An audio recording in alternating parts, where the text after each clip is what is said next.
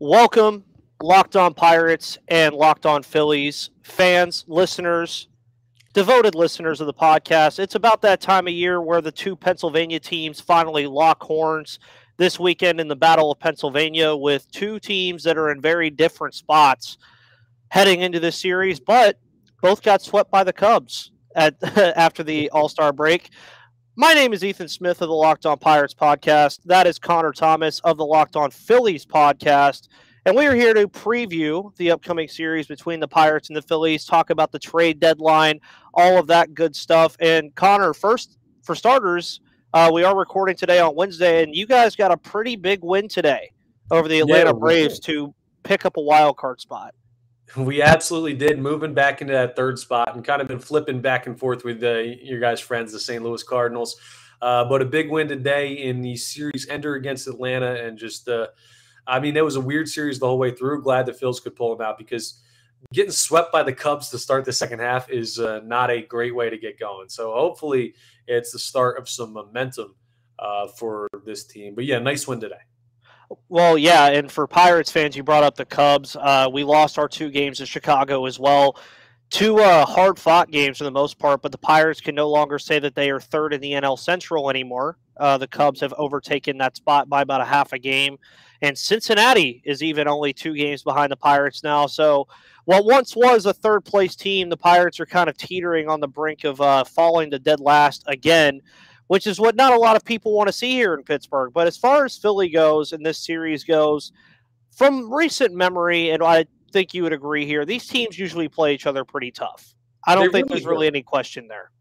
Yeah, they really absolutely do. And you think back to like the Josh Bell years and everything like that. I mean, there's been some talent in Pittsburgh. They just don't stay all that long for obvious reasons. But yeah, we've always played well. It's kind of the whole Eagles-Steelers thing as well. These in-state rivals, rather, really always find a way to play each other tough. And I'm expecting this to be a really competitive series, because I think a lot of Phillies fans see the Pirates and they think, oh, well, that's a bottom feeder team. And they haven't kept up with some of the young, exciting players you guys have, some of the talent you do have on this roster, some pitchers we're going to see in this series who are not just lock wins because they play for Pittsburgh. So I think it will be a hard-fought series, and I wouldn't be too surprised to see a split, even though the Phillies are expecting to come out with at least 3 out of 4. Yeah, and I think that's where Philly fans should be thinking, especially with the fact that you're fighting for a wild card spot. Of course, this series is the series that'll come before the trade deadline, so we'll get into that a little bit more later. But you get a pretty interesting mix of pitching matchups in this series. Of course, the series starts tomorrow. Pirates are off today. The Phillies, of course, finishing up their series against Atlanta today. You get Zach Wheeler and Zach Thompson tomorrow, so a battle of the Zachs.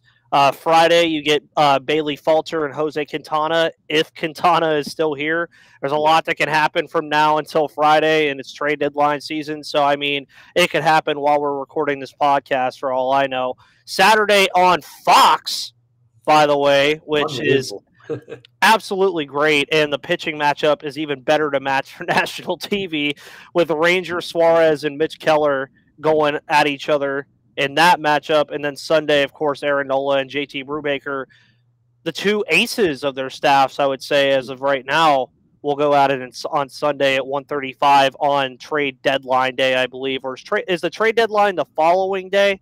Trade deadline's the second. So okay. So the last full series before we get to the trade deadline. And then, ironically, you guys play the Braves again after this series. So it seems like you're seeing your friends over there in Atlanta a lot. As you see, I am kind of in the Georgia realm of things. So, but I do like rooting against Atlanta. Shout out to Jake Mastriani over there at Locked On Braves, though. He does a great job. But as far as this series goes, what have the Phillies been doing good this year that has kind of propelled them to this record that they have, to the spot they're in? What do you think has been the strong suit of the team that most applies to why the Phillies win and why they will probably win this series? Yeah, well, the starting pitching's been exceptional for the top 3 guys. Zach Wheeler has been really good this year. Aaron Nola has been really good this year. Neither an all-star, but you could have made a case for both of them to be all-stars on the National League roster. Just one of those years where there were a lot of good arms to deal with in the National League. But they've both been great.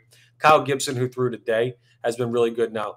You guys won't see him. He'll obviously miss the next 4 games and pitch the 5th game with his days off, but he's been exceptional. And those top couple starting pitchers have been really good. And as of the past month and a half, 2 months, the bullpen's been one of the best in baseball. So making up for a team that wasn't supposed to have a lot of defense and still doesn't have a lot of defense. They had a rough defensive series against Atlanta this past one. The pitching's been really good, both starting and relieving.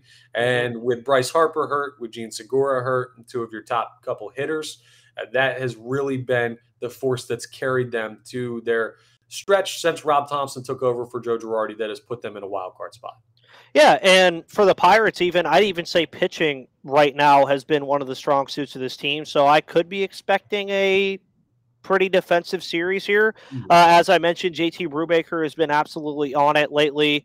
Mitch Keller has even done a lot better as of late. Jose Quintana, who reportedly right now, which I'll talk about on our episode tomorrow at Locked On Pirates, is apparently being fielded by the White Sox and the Yankees. So he's been very consistent with his 3.7 ERA, and the guy's been awesome as a veteran. Yet another veteran arm coming through Pittsburgh, and if he follows the same track record as Tyler Anderson, he'll end up at the Dodgers in the All-Star game. You never know. But that's where I'm thinking that these two teams are going to battle in, is the pitching, definitely. But the offense for the Pirates has just been so stagnant, it's ridiculous. Yoshi Tsutsugo, and at this point, I've tried to be nice, Connor. I've tried to be nice about it. I'm for Philly. You don't have to be nice. I got you. You're good. You would be better off throwing me and you in the lineup every day. This is no offense to me or Connor, but you would be better off throwing us in there to face Major League pitching than seeing Yoshi Tsutsugo and Josh Van Meter in the lineup for the Pirates. It's just awful. Of course, most of the people that don't watch the Pirates every day think, oh, well, they have Reynolds, Hayes, and Cruz. That's a pretty good lineup. Not realizing we just traded one of the better DHs in baseball and Daniel Vogelbach to the Mets. And outside of that, there's not a lot of offense going on here. Defensively, this team has been great for the most part. But as far as the offense goes, I think that's the difference in this series. I think the Phillies with Castellanos, Schwarber, Harper, well, Harper won't be playing, but when he is here, Hoskins, Real Muto, the usual suspects that you're used to hearing about Philly. I think they're going to make the difference here, especially Kyle Schwarber. PNC Park is a park built for that guy. I don't care what anybody says. I mean, the swing he has, where he takes it to right field all the time with that power and that pop that he has, PNC Park is a park built for Schwarber to hit one into the Allegheny River. I don't think anybody's going to disagree with that. So even as the Pirates host, I do think we steal a game in there somewhere. I don't know which one it'll be, but I do think the Phillies win 3 out of 4 games here in the series. Yeah, the Phils only have one series this year where they won 4 games, and it was actually not a 4-game sweep. They won 4 of 5 against the Washington Nationals in Washington, but it was a weird 5-game series with a doubleheader in there. So no 4-game sweep yet this year, even though they came close against the Los Angeles Dodgers. I don't see a 4-game sweep coming because this team just hasn't been consistent enough offensively.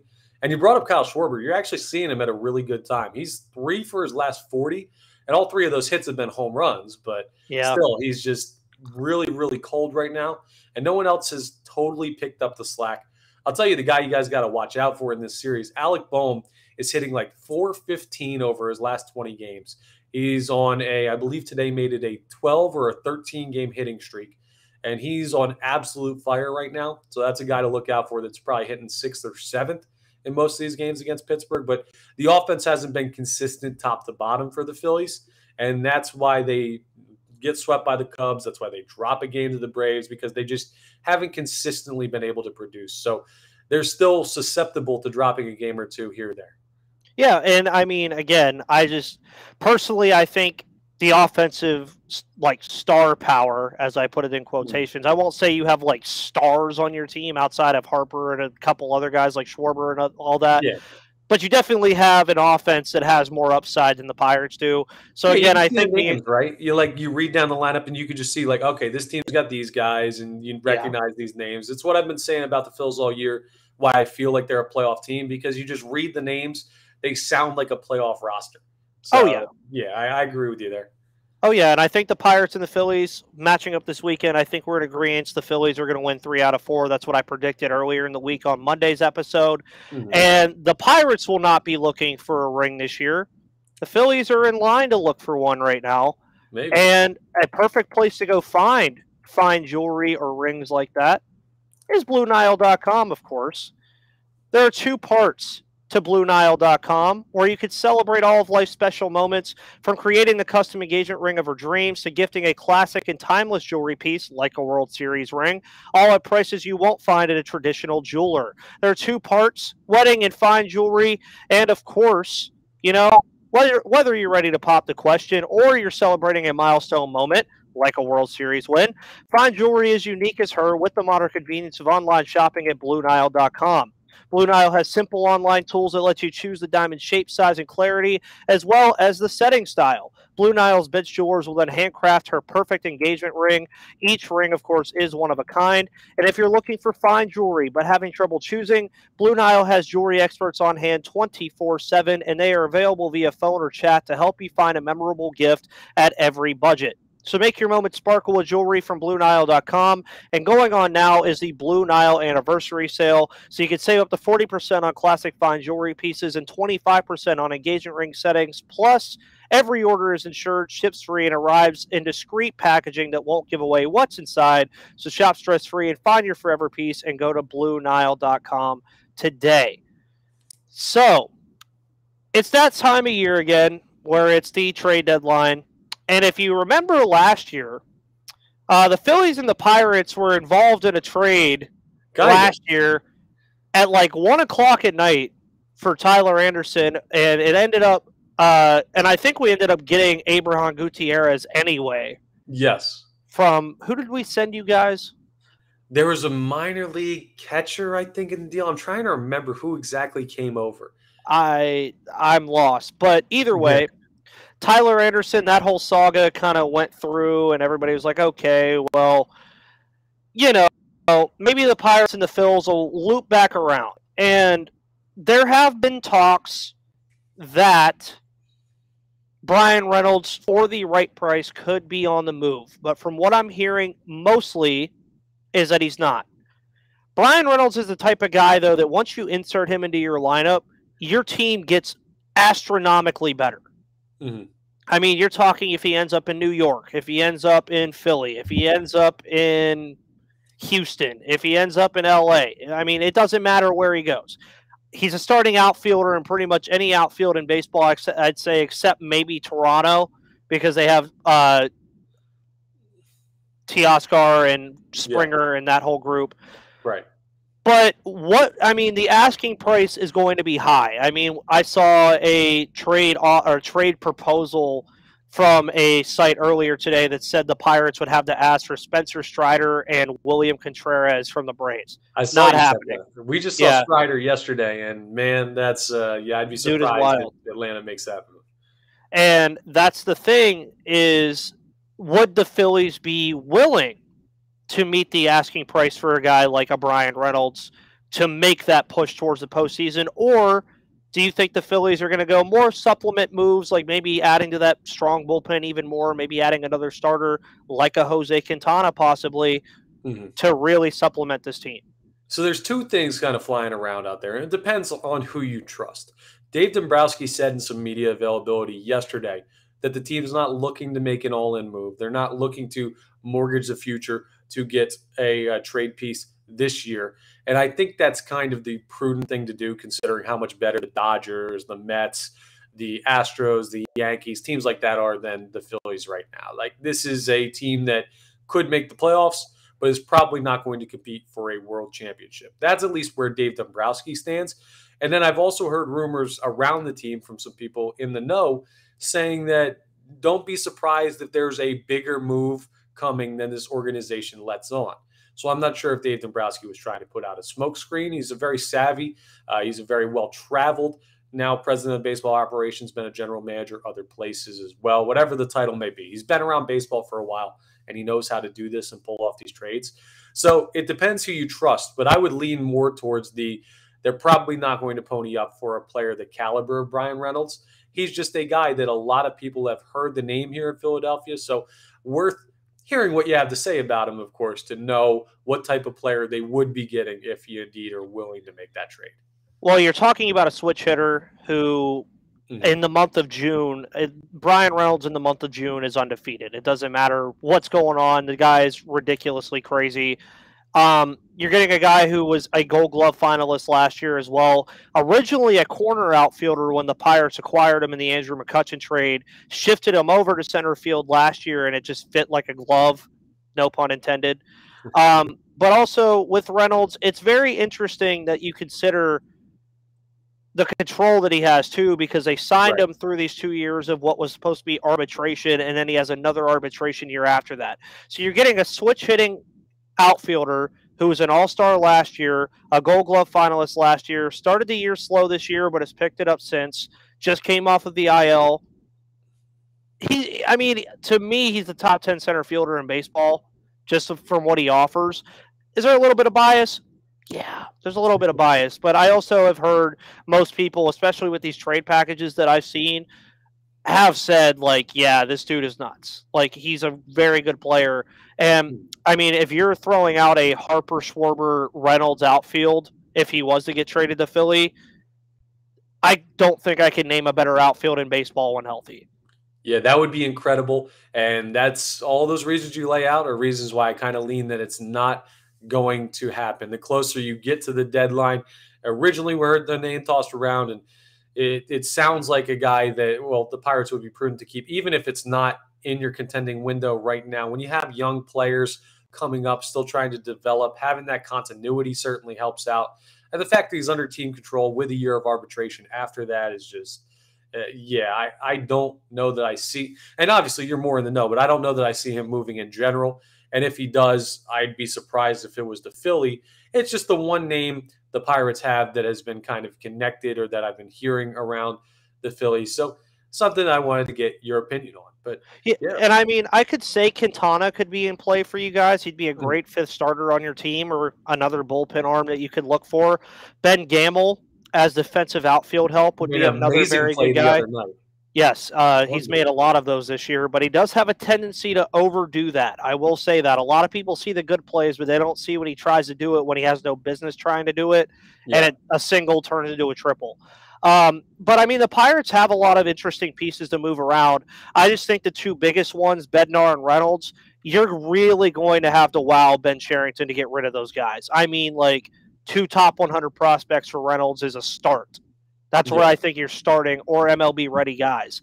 Because at this point, I think the Pirates are close enough to where next year they can potentially start contending for a wild card spot, and I don't think they want to just throw that away for double-A pitching. I think they want to definitely get guys that are going to be up here like ASAP. And you saw that even in the draft, too, with how they drafted all these college pitchers and college hitters. They want guys that are going to start getting here really quick. And I think that's Ben Cherington's philosophy. And we'll get more into this in just a moment. But also, if you want to bet on this series and bet the Phillies to win 3 out of 4 games, make sure you go to betonline.net. BetOnline.net is the fastest and easiest way to check in on all of your betting needs. Find all your favorite sports and events at the #1 online source for odds, lines, and games. Find reviews and news of every league, including MLB, NFL, NBA, NHL, combat sports like UFC and boxing, esports, and even golf. BetOnline continues to be the top online resource for all of your sports wagering information, from live in-game betting, scores and podcasts. They have you covered all the way through. Head to BetOnline today, or use your mobile device to learn more about the action happening today. And BetOnline, of course, is where the game starts. So, comparing our divisions is where I wanted to go with the rest of the trade deadline talk, because that's just the talk of the town with baseball. It's that time of the year. Obviously, there's 2 very different things going on in these divisions, because Juan Soto is the biggest talk of the town right now. Obviously, still in Washington. Obviously, the biggest trade piece if he gets moved. You hear the St. Louis Cardinals are interested. You hear that the Mets are possibly interested. You hear that the Dodgers and the Yankees are obviously interested. But for the Phillies in the Phillies in the NL East, outside of the Juan Soto stuff, what do you not want to see happen from, say, the Braves and the Mets in terms of making them better in your pursuit to the postseason? Yeah, I mean, the Braves really are the interesting one to me because the Mets, regardless of what they do, I still think they're a significantly more talented roster. The Braves are just one of those teams that knows how to win. They showed it last year. They have a lot of players that fit together. I was down in the clubhouse, and that clubhouse, because I was getting some sound for a radio station down in Georgia, down in Atlanta, that clubhouse just feels like a winning clubhouse even when they lose. It's not the most talented roster in baseball, but it's a roster that's a defending world champion roster, and they just know what they're doing. The Mets are out of reach, so I'm not worried about who they'll add, but the Braves need kind of what the Phillies need: an outfielder. Adam Duvall goes down, so they need to replace him. They need a righty or two in the pen and maybe a back-end starter to replace what Ian Anderson has done, which has been not have a good year for them down there. So the thing that worries me more, not so much the Braves getting better, because the Phillies, to me, are totally focused on that third wild card spot, which doesn't require them to track anyone down besides the Cardinals and the San Francisco Giants. But I'd be more worried about, hey, you're in a bidding war between you and Atlanta with a guy that you both need. And because Atlanta is closer to win now mode, they outbid you. So it's that overlap of what the Braves need and Phillies need that really worries me. Like they'll steal a reliever away or something. They'll go get, I don't know, Andrew Benintendi when the Phillies had a chance to go get him. Something like that would be worst case. Yeah, and for the Pirates, necessarily the NL Central, it's kind of clear what's going on. The Cardinals and the Brewers are definitely your buyers. The Pirates are sellers, as I say. They're not going to sell off like crazily, I don't think. But you already look at the Cubs. You already look at the Reds. Yeah. And both of those teams have gained track on Pittsburgh, but I also think it's pretty clear that the Cubs and the Reds are definitely going to be selling off a lot more than people think. I mean, Castillo is good as gone in Cincinnati, Brandon Drury. You have probably other names that'll pop up in there. The Cubs, of course, have Wilson Contreras, David Robertson, all those bullpen arms that they have. Ian Happ even has probably gotten some calls, which I think Ian Happ in Philly would be a very interesting scenario. Like that, yeah, that would be a very interesting guy to add in there, too. Another switch hitter. I love switch hitters, by the way. I will loathe over it. Everybody loves to talk crap about Aaron Hicks in New York, and I'm like, he's a switch hitter. I love him to death. But, again, the St. Louis thing, I think a lot of Pirates fans are scared right now because if they go get Juan Soto, that's a scary roster. I mean, you're talking about Paul Goldschmidt, Nolan Arenado, and Juan Soto in a lineup every single day of the week. And then imagine if he goes to the Mets, too. I mean, you're talking Pete Alonso, Juan Soto, Brandon Nimmo, Eduardo Escobar, Francisco Lindor. That's a lineup that you don't want to talk about either. And even for the Phillies trying to get into the playoffs, if he ends up going to the Dodgers, then what? I mean, Freddie Freeman, Mookie Betts, Juan Soto, like it's a scary time, dude. But if you had to guess where Soto goes, where do you think he would end up? I got to go with just where there's most smoke. It's Arizona. I keep saying Arizona because I just did a big show on football and Sports Talk Radio here. St. Louis, the Cardinals. I've just seen the most smoke there. They seem like a team that's already top heavy, right? So a team like the Mets is very balanced. A team like the Dodgers, very balanced. And they have the firepower to go out and get him. But the Cardinals seem to be building a team where their strategy is we'll get Paul Goldschmidt, we'll get Nolan Arenado, and we'll figure out the rest and just hope that they carry us. So this fits into their strategy more to just sell out to get one more guy and hope those three are enough. I hope he ends up in the American League somewhere. I wouldn't mind if he goes to the Yankees. I wouldn't mind if he ends up in Toronto or really anyone in the American League so that we don't have to see him however many times a year it's going to be next year because they're cutting down the divisional games, I think like 13 times next year. But, yeah, just get him out of the National League, and I'm totally cool with that. Yeah, same. One place I'd love to see him go, of course, is Toronto. I think that'd be a great place. Really, though, where I want him to end up, and I know it won't happen, but I would love it, is if he ends up in Seattle. I would love to see him play alongside Julio Rodriguez. I just don't think Seattle wants to make that big of a deal where they're at. I mean, it's very hard with baseball because you always want to make your team better. And when there's a guy like Juan Soto out there, you want to acquire his services. But when it takes ripping apart your entire team almost and your entire farm to do it, yeah, it's kind of wild. But also, one of the sayings that I have is over here in Pittsburgh, we talk about prospects all the time. It's all I have to talk about because that's what the system is feeding me. Yeah. But prospects, that stuff circles through all the time. You're always talking about prospects, different guys every year. Banners are forever, dude. Like, forever. If Philly went out there and got Soto and it resulted in a World Series, I will bet everybody on the Locked On Phillies fan base and Connor Thomas would have nothing to say about butchering the farm. You bet. When you're, I mean, again, you look at what the Phillies did the last time they were super competitive and won the World Series. I know people from Philly who still to this day talk about Roy Halladay. I mean, it's crazy, dude.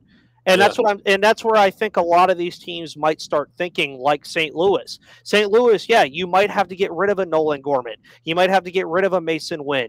You might have to get rid of some of these younger pitchers that you have and some MLB-ready talent. But at the end of the day, if St. Louis and Busch Stadium is raising a 2022 World Series banner, it's not going to matter. And that's where I think Philly, in this scenario, where you're at right now, you're in a good spot to make the playoffs. If I was Dombrowski, I'd be doing everything in my power to call the Pirates and try to get Reynolds. I really would, because everybody else is focusing on Juan Soto, and that's where it scares me a little bit because I want the Pirates to keep Reynolds, but I feel like there's going to be one or two teams that are going to say, screw that, we're going to go talk for Ryan Reynolds, who is A, cheaper, B, will cost less, even though he's still going to cost a lot, and 3, is going to offer you about the same production so far this year that you've seen from Soto. So what are your thoughts on that for if the Phillies were to just go for broke and get out of Dodge and just go straight for it? Yeah, I wouldn't love it. I don't think they're in the position to do that this year. And they have 4 players on the top 100 prospect list. They've got it's Mick Abel and Andrew Painter, 2 prep righties that have been drafted in back-to-back years. You have Griff McGarry, who's another young pitcher who just made it most recently, and Logan O'Hoppe, a catching prospect. And outside of those guys, there's a player down in high A ball that's stolen like 30 bases this year who has plus speed. There's a couple guys in double A and triple A that throw hard, but this farm system was non-existent. It's why the Phillies have spent so much time not contending for the playoffs. And I'm not ready as soon as they get it back to trade it all for a player that, well, nice player. Brian Reynolds would absolutely help this team. They would be a lock playoff team. I don't know how much closer it gets you to being a World Series team. And that's no fault of his and no fault of the organizations. There's just too many talented teams around baseball this year to make an all-in move unless you're sure it'll put you in that conversation. Understandable. Now, if I was in your guys' situation and this whole thing was flipped and the Pirates were that record, I'd go for it. But you're cool going all in. I mean, but that's just because how often do the Pirates get to contend? Yeah. I mean, honestly, but at the end of the day, too, with the farm system we have, I mean, we just have such a deep system right now. I'm cool with just doing nothing and just letting that continuously come up to the point until you have no choice but to contend, because you're going to have like a middle infield of O'Neill Cruz, Leo Peguero, Nick Gonzalez, and Termar Johnson in 5 years. So that's going to be interesting. That would be great. Real quick, actually, I wanted to ask you, because I know like we get caught up sometimes covering the sport, covering the teams, and like we know these guys, but a lot of Phillies fans probably are not familiar with O'Neill Cruz, Brian Hayes, guys like that. Would you mind talking about some of the top guys that are up right now that we're going to run into this series that like are just awesome to watch? O'Neill Cruz is obviously awesome to watch because he's a StatCast like filler. I mean, the guy literally fills the stat sheet every way he can in terms of StatCast. Brian Hayes is going to be a Gold Glove nominee this year. I would bank on it. He should probably win the award. He leads all of baseball in defensive runs saved. O'Neill Cruz is also already top 5 among NL shortstops in defensive runs saved, which one of his big things was how is he going to play defensively, and he's done well. Brian Reynolds obviously will be on the radar of Phillies fans this weekend. David Bednar was our all-star. I'm sure you'll see him in a close game at some point. Really, it's just those guys, and then everybody else kind of supplements a little bit. You'll get to see maybe a little bit of Cal Mitchell. Michael Chavis is a really fun guy to watch, former Red Sox first-round pick who came over last year. And by the way, the guy that we traded to you guys last year was Braden Ogle. I looked that up while we were talking. Yeah. I don't know how he's doing right now, but I haven't heard any whispers about him, so nothing crazy going on. We'll have to talk to Lindsey Crosby from MLB Prospects this year about that one. But I would say, I mean, Michael Chavis is really fun to watch. The guy brings energy. You brought up Ben Gamble earlier, like I did, about his defensive prowess. There's a lot of little spots where the Pirates have good things to watch. I mean, even catcher-wise, Michael Perez even got traded to New York. So it's Tyler Heineman and Jason DeLay back there. We also had former Phillies catcher Andrew Knapp on the team earlier this year, and that did not last long. Love it. But I mean, there's some surprising guys to watch. Brubaker, it's going to be nice to watch him pitch again this week. Mitch Keller, again, as I mentioned earlier, is a young guy we've been waiting on forever. And I think it's pretty clear, again, we named the Phillies guys, and I think this is going to be a fun series, Connor. So, again, our final prediction, 3 out of 4 for Philadelphia, you think? Yeah, that's what I'm saying there. All right. Well, we'll see if these teams end up making a trade at the deadline. It's very possible. There's some interesting little stuff the Pirates have that the Phillies might want. You never know, Connor. We might end up doing another crossover in like 4 days. And the best part, you can save some money on a plane ticket because, hey, they're in town. Just catch the bus back. Yeah, honestly, that's all you got to do. It'll be a long bus ride, but that's the one. They're gonna fly anyway. Oh yeah, I was gonna say, you already know Philly and Pittsburgh are a lot farther apart than people who are not from PA like to think. But guys, thank you for tuning in to the Locked On Pirates and Locked On Phillies podcast today on Wednesday, July 27th. Of course, me and Connor will have everything you need to know about the trade deadline for these respective teams over the next couple of days. We're gonna be covering this series through the weekend. We'll be back at you tomorrow, Friday, and then Monday. And then, of course, our trade deadline special is next week. As Connor also mentioned earlier, check out Locked On MLB Prospects with Lindsey Crosby. Check out Locked On MLB with Paul Francis Sullivan. But please call him Sully, as he is covering everything you need to know, past, present, and future for all of baseball. With that said, guys, I'm Ethan Smith. That's Connor Thomas. And I will see you guys on the flip side.